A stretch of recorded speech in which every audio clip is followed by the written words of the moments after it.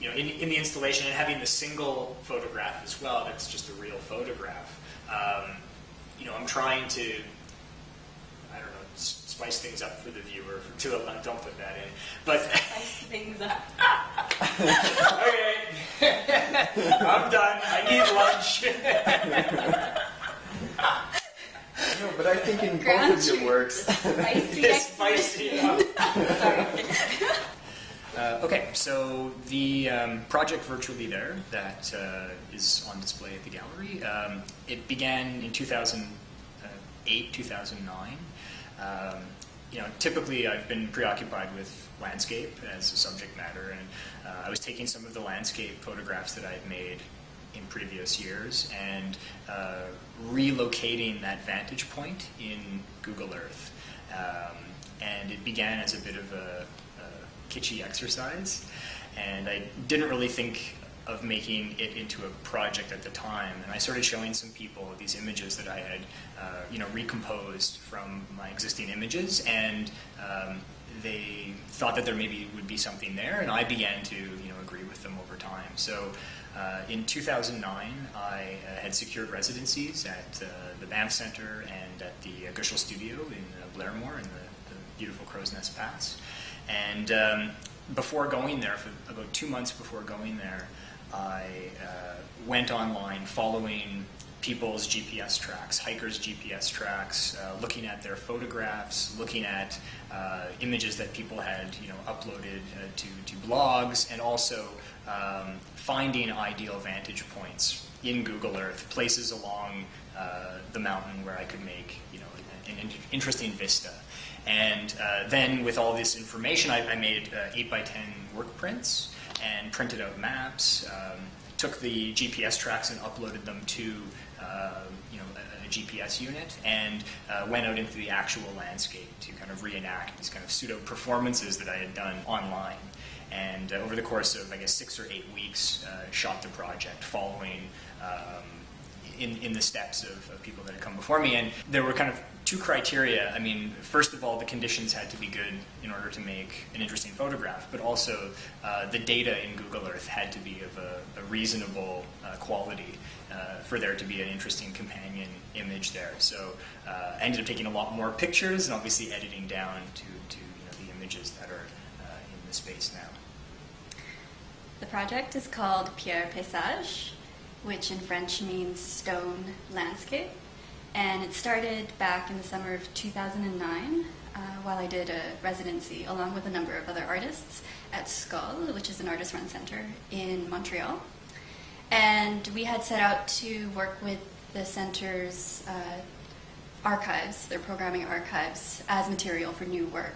And this was a different method for me to work with. But I was interested in looking at a lot of the photo documentation of the exhibitions and thinking about how, when the images and the writing and some video documentation of the work, when that is all that remains of an exhibition, how does that substitute for an actual experience of the exhibition? So I gravitated towards images of a show of maquettes, small models that were made by Montreal-based artist and architect Catherine Lapierre. One project I particularly gravitated towards was the stone, Pierre, and it was based on a project where she tried to map Parc La Fontaine, which is in the center of Montreal, but she wanted the stone to act as a representation of the entire park. So it was based on one stone that she found there. And so I liked using this as a metaphor, focusing in on this one project as a representation of the archive, of 20 years of programming archives. And so I set out to try to recreate a paper maquette of the stone based on the documentation and some online notes that she had made as well. And so I was trying to look for different sources to guide my recreation of this maquette.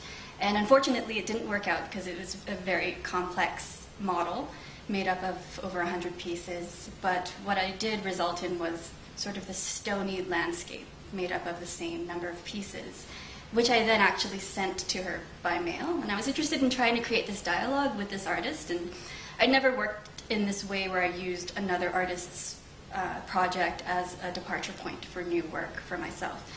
But I did get a chance to meet her briefly, and I never felt like that project was resolved over that summer, so I kind of would always come back to it and wasn't particularly interested in trying to ultimately make the stone, recreate the stone in its original state, or as close as possible to the way that it looked in the photographs, but how I could work with the maquette pieces themselves.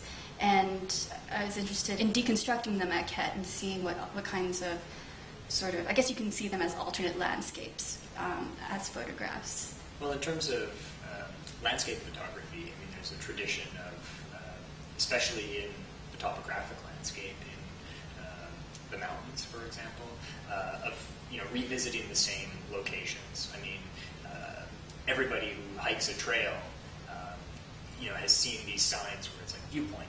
It tells you where to go and to take a photograph. And the people who establish these trails, are the ones that kind of guide future generations through these belvederes, through these vistas. And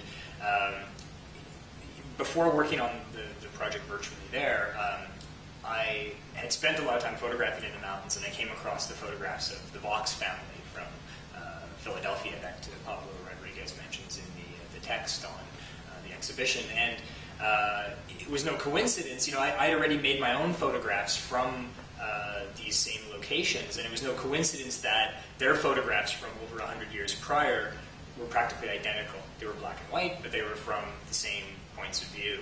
And this was because they were the ones that employed the Swiss and Austrian guides to come and establish these routes in the mountains. There's also this tradition of repeat photography. So there have been a number of photographers in the last 30, 40 years who go to the same sites to make photographs today or in a contemporary time of something that had been photographed in the past. And I think we could also talk about the whole idea of veracity in photography and this whole idea of truth, and how basically since the invention of photography, within 10 years, not even with less than 10 years, photographers were going to great extremes to doctor their images, and I think the whole idea of truth in photography could be thrown out the window. And I think it's interesting to find new ways to kind of revisit that argument. Well, for me, it's a very different process. Because I'm not a landscape photographer. My approach to photography is more performance-based and studio-based. And so for me, my interest has always been in the body and in repetition, and the body as a mechanical tool for production, especially when it comes to art making. And so I've always been interested in repeated movements, and in this case, in Pierre Paysage, in working with the same pieces and in rearranging pieces in order to make a new image. And so I think it is through repeated processes that you make new discoveries, and that's the process that I like to work through, especially when you reach dead ends. And there were many times in the studio in photographing this, I would have to think, okay, did I already take this photograph, or is there a new or different way that I can arrange this? Because there were times where it would become redundant, and then trying to resolve the fact, okay, well, is redundancy necessarily a bad thing? So I guess for me, the repetition is a means of exhausting an idea and trying to push through it in order to make new discoveries visually. I think that there, in terms of my process as well, there was this sense of repetition, which is, I think in your project, it maybe comes to the fore more, but in mine, I shot, 1,000 exposures, and it was this kind of it was very formulaic as well. I had the proof print, I had the GPS track. I didn't even have to turn my brain on really. I had already marked out the route, and but a lot of that, through the edit, a lot of that got cut out. But I find this idea, I think, transcends both the projects. It cuts across both the projects. That you're kind of through repetition doing the same thing over to kind of refine and continually build on something. Mm-hmm. I think what I was trying to do with the photographs in this project and the video, the title of the video, Best General View, this sense of these locations that have been photographed over and over and over by so many different people, and deliberately and otherwise. It's kind of like a testing ground. You go to this place that it's like photographing the Eiffel Tower or the Empire State Building or the whatever. You kind of go there and you try to make the best possible image that you yourself can make in that place. But there's so much baggage at those sites that it's quite difficult. And I mean, I mentioned that I'd shot really a lot, and most of it was just totally scrapped, like in the first round, because they were cliche images, or they weren't good enough, and they didn't measure up to what I thought I could make in that site. But Bourdieu writes about this, where on a honeymoon, a couple takes a photo in front of the Eiffel Tower, and the Eiffel Tower represents Paris. So you no longer need images throughout Paris. You just have this one symbol. So it comes back to this idea of synecdoche, where this one particular object represents the whole landscape. No, but I like that. That's because in the project that I did before virtually there, in this project I called Peak, I was photographing these, and it comes back to also the group of 7. It's like the idealized view, whereas industry lies 3 degrees out to the right or the left of the frame. It's like they're selecting this particular view of the wilderness, and I think that's what I was kind of trying to do with these images as well, is to show something that's like idealized and sublime, and not show the Icefields Parkway, which was just out of the shot, right? So to kind of, I don't know. But a majority of the group of 7 artists were kids from the city, and this is it. Yeah, exactly. Most of them were just painting images that were just off of the train station. Yeah, I mean, they had a car, the Algoma Rail. They put them up in a car and they threw them out into the wilderness. But they had, a place to sleep comfortably at night, and a lot of the paintings were painted from the cottages of their benefactors, and so I think that they're. I don't even remember where this kind of all started. I think it's all just part of the photographic discourse at this stage. I mean, we're so deep into that if you look at even an Andreas Gursky picture, it looks like it's a documentary style photograph, and it's so heavily doctored. Or Jeff Wall as well. It's the same thing. It looks like the decisive moment playing out in front of you, but it's captured, with an 8x10 camera. It's blown up huge, and everything is totally crisp and perfect. I think it's we all just have our individual ways of dealing with this. You've got to start somewhere, right? So. And I think it's really easy to essentialize this idea of truth as an undoctored image, as something that's very, very objective. But I think photography lends itself so easily to manipulation. I mean, there's different levels of quote-unquote doctoring an image to make it not so truthful. But I think it's really idealized that there is an objective view out there, but I don't think that's necessarily true. All images are constructs. I think, there's a panorama in the show where I stitched 2 negatives together, and you can't see the seam, so, good on me. I know how to use Photoshop. There's a lot of people that don't out there, so if you can't see, the brushworks, if you don't reveal that, and some people do that deliberately, and that's okay too, but, I think if it's smooth enough, then get seduced into it. Be seduced. It was about seduction with the group of 7 as well. It was believing that Canada was this untouched landscape of pure wilderness from coast to coast.